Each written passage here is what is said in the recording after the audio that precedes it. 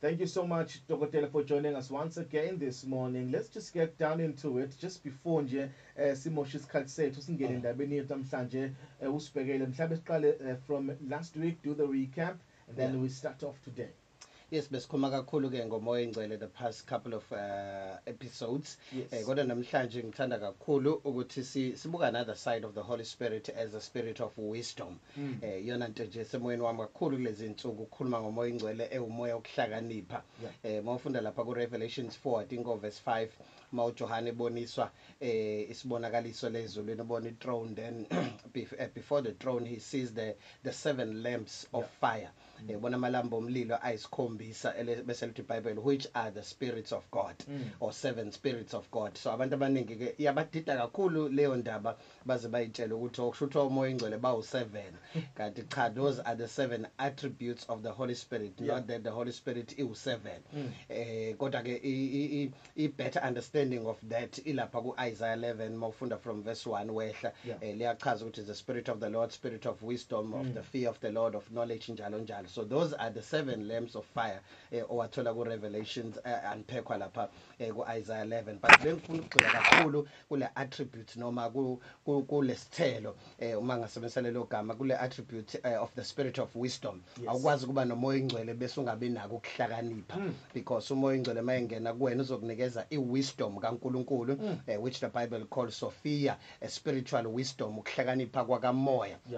Lithi iBhayibheli uma lichaza lithi ubulima bukaNkulunkulu buhlakaniphile kunokuhlakanipha kwezwe. If God were to be foolish, he will be still wiser than the world. Esebulimeni lithi if God were to be weak, he'll be stronger than the strength of this world.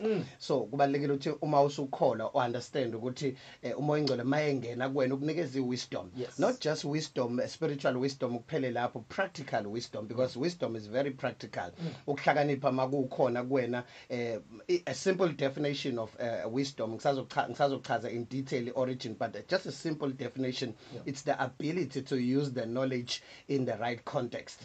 Wisdom is the ability to use the knowledge in the right context, in the right context, relevant context. Abantu abaningi ke bashawa knowledge abanayo because they don't have wisdom to apply the knowledge. You see, when you go to school you get what is called knowledge. Isikole sokufundisa ulwazi but asikufundisi wisdom, because wisdom comes from God. Wisdom comes with the Holy Spirit. So asikho isikole ngaya kusona uthi ayile sikole singinikeza wisdom, isikole sokunikeza knowledge. Then you need to pray to God ukuthi he must give you wisdom kule knowledge onayo to apply the knowledge that you have in the right context.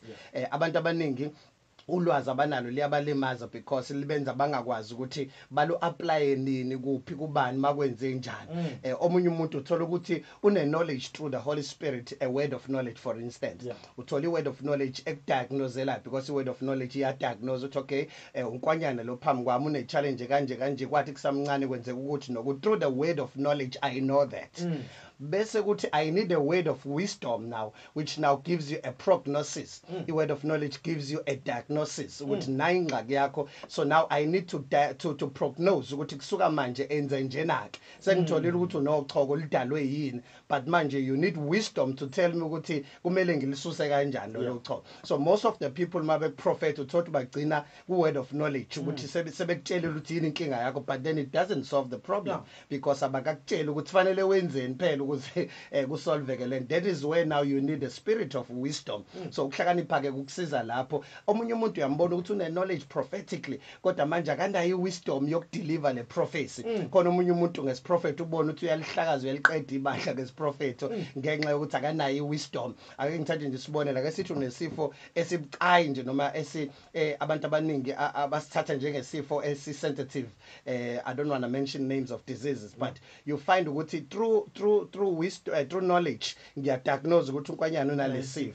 But now I need wisdom to articulate, ngingakuhlambalazi phakathi kwabantu ngoba isiprophet is not there ukukuhlambalaza ngiembarrass ukuthi wena uzofa in 3 days. No, that's not wisdom. Awubekanga uthola umuntu omncane ekhuluma nekhehle elidala ubona ukuthi akanayo wisdom yokukhuluma nobaba omdala. You need wisdom ukuthi as much as ucotshiwe uNkulunkulu, but you need wisdom which gives you practical approach to life.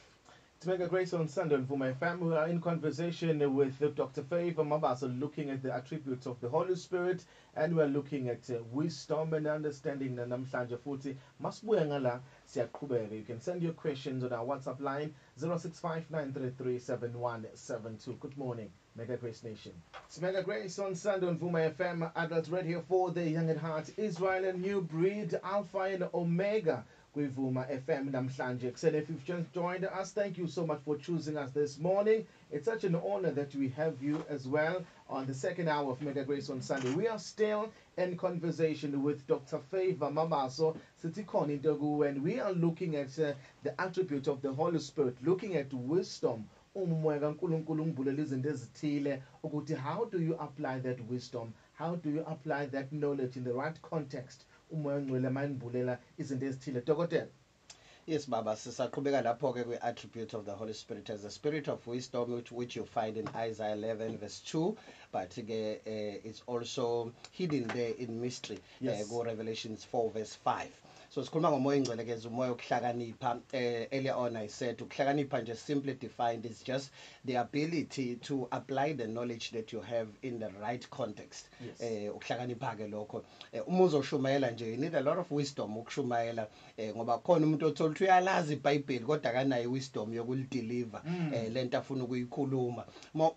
Mongabuka nje la uJesu ayi-addressa khona uzobona ukuthi he spoke with a lot of wisdom. Lizolisho njalo iBhayibheli lithi he will leave people amazed bamangala ukuthi kodwa lokuhlakanipha okungaka a-addressa ngakho ukuthatha. uJesu was so wise ukuthi uma ekhuluma nabantu ababalimi afike abe kwi-context yabalimi akhulume ngembewu achaza ukuthi uma imbewu kakolweni ingawe phansi you know is talking something that will appeal kulabantu ngoba uyazi ukuthi into abahlobene nayo le abayikhulumayo.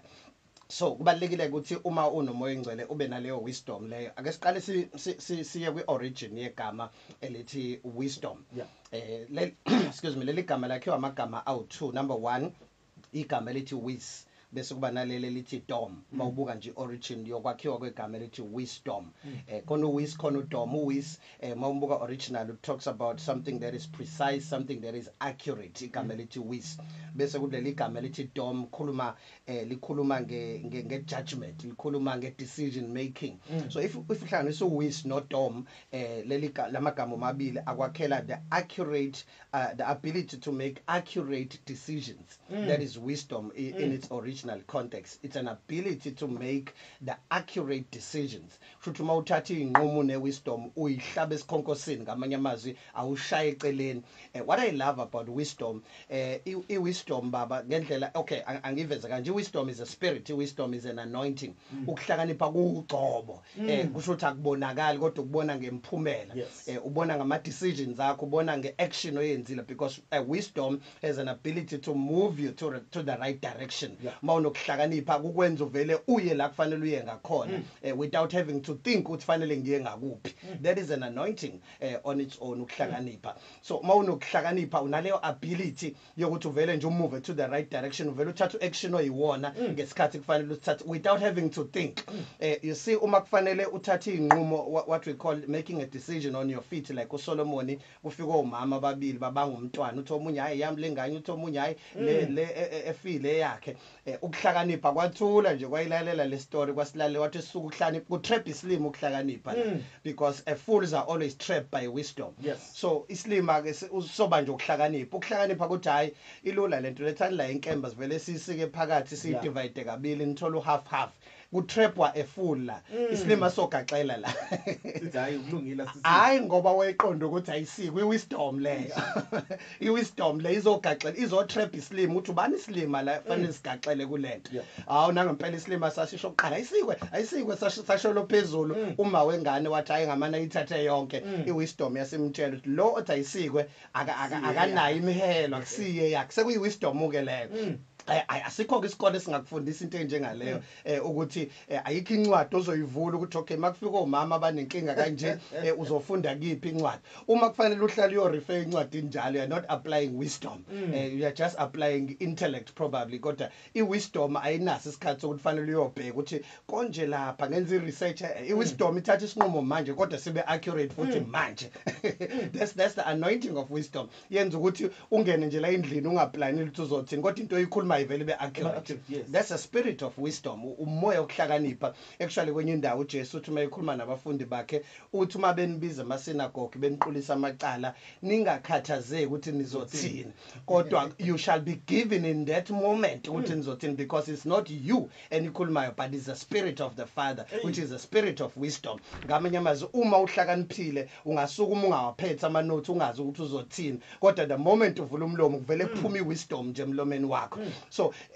lize lithi iBhayibheli kwenye indawo a man of understanding or wisdom will hold his peace. Lithi umuntu onokuhlakanipha uyakwazi ukuthi athi hold his peace. Iwisdom iyakutshela ukuthi fa ukhulume nini akufanele ukhulume nini. Abantu abangenayo iwisdom lithi a fool is known by the multitude of words. Isilimo usibona ngobuningi bamazwi. Ubobona ukuthi uhlangene nesilimo uyaqala nje ukuhlangana noNkwanyana ngicelile nje ukuthi ake siyophuza itiye sekulokukhulume wena nje mina ngithuli. You see uma ufica abantu ababili kulokukhulume kakhulu oyedwa umunye ethule I can tell you who's wiser because the wiser you get the less you want to speak. Mawuhlakanipha kakhulu ufuna ukulalela more than you speak. Uma nise meetingini nje ngihlala ngisho njalo nibaningi umuntu ohlakaniphile want to speak at the end. Ufuna ukunilalela nonke anilalele nonke abonto uNkwanyana ushaya isikhala la yena uze nephuzo angithathe lento epositive ayishilo ngigade le mistake yakhe alalela omunye lo ufuna ukukhuluma kuqala kasenayo leyo benefit ukuthi bazwile bonke. Mawufunda lapha kuJames baba lithi iBhayibheli if any man lacks wisdom let him ask from God. Makukhona umuntu ongena ukuhlakanipha makakucele uNkulunkulu asike isikolo ozosithola khona ukuhlakanipha lithi makakucele kuNkulunkulu bese lithi but he must not doubt because a man who doubts will receive nothing from the Lord. Bese liyaqhubeka lehle lithi therefore bazalwane everyone should be swift to hear slow to speak and slow to speak. That is wisdom. Ngamanye amazwi once you receive ukuhlakanipha kuzokwenza uphuze ukukhuluma usheshe ukuzwa uphuze futhi nokuthukuthela. Enye into ekwenza ungasheshe ukudinwa ungasheshe ukuhluthuka ukuthi uhlakaniphile. Mawuhlakaniphile wisdom will make you slow to anger. It will make you slow to speak and more ekulaleleni because the wiser you get the more you want to listen.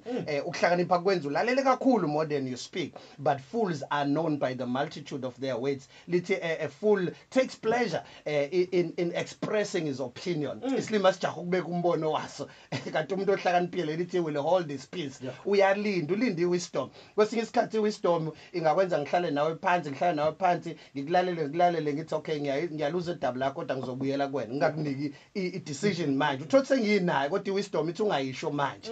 You know that gives me an advantage ukuthi ngiyisho at the right time. Kwesinye isikhathi ngiyabona lento engisho right kuwena but mangibuka environment esikuyona is not right then you need wisdom now to tell me ukuthi no this is the right thing to say but the wrong place or the wrong time. Uyabona ukuthi lo muntu usezoyongena stage ayoshumayela uzomtshela something ezomdistracta. It shows ukuthi awubanga nayo iwisdom yokudeliver lento eright ebekumele uyisho kodwa usho into right at the wrong time at the wrong place but you need wisdom. Iyona ke wisdom ekuhlukaniselayo uma ungazi ufanele ukhulume nini ufanele ulalele nini the answer is wisdom. Iwisdom iyona ekutshela ukuthi isikhathi sokulalela isikhathi sokukhuluma manje uma ungakwazi ukuhlukanisa leyo nto ukuthi isikhathi sokulalela nesokukhuluma it's a sign ukuthi you need wisdom. Simeka Grace on Sunday on Vuma FM Adult Radio for the Young Adults. Siyayivala nodokotela uDr Favour Mabaso isikhathi sethu sesibalekile mfundisi sitshele ukuthi masidinga sikuthola kanjani masifuna ukuzokhonza kanye nawe sikuthola kuphi nendawo. Every Sunday ngilapha eThekwini Albert Park ekhona lomgaqo Russell no St George inkonzo ethi iqala njalo ngo9 ekseni namanje ekseni njengoba sengigqokile ngibheke khona 9 o'clock ekseni khona lomgaqo Russell no St George. uSt George ke mangaphosisa ubizwa ngoMount Mfusi sa number 56 ke ku St George 56 Colwood igama lebhilidi kuse first floor kunama meter taxi nje la ngaphandle ngeke uze ungaboni kusho ukuthi mawehla nje ngoRussell weqa uSmith Street uqhubeke wehle ngoRussell mawufika ku St George ujikele ka right se first floor ke lapho every Sunday Sunday. Otherwise ungangilandela ku Facebook, ungilandele ku TikTok Dokotela Favour Mabaso HOD. Mawufuna ukuthola more of the wisdom I speak. Dokotela Favour Mabaso HOD. Otherwise ke WhatsApp yethu mawufisa ukujoin igroup ngihlale ngikhohla bakithi sine WhatsApp group ke engiqalela abantu abangakhonzi nami where I share more of the wisdom of God phakathi nensuku nama teaching Tuesday na Thursday. Mawufuna ukuthola more of this teaching ungangi-WhatsApp nje ucela ukuthi ngik-add 073 082 9708 073 082 9708 mawufisa ke ungena ku WhatsApp group. Otherwise nje mawufuna ukubonga ke ama teaching nawe futhi ungadlulisa umyalezo lapho. Sibonga kakhulu Dokotela, asiphindeni sihlangane noma kanjani next week Sunday siqhubeke futhi with our conversation. Thank you so much. Siyabonga baba. That was Dr. Favour Mabaso. Sithi khona into kuwe siyaqhubeka nama teachings zethu sikhuluma about the Holy Spirit at 5 minutes before 8 o'clock. This is Mega Grace on Sunday. Good morning, Mega Grace Nation.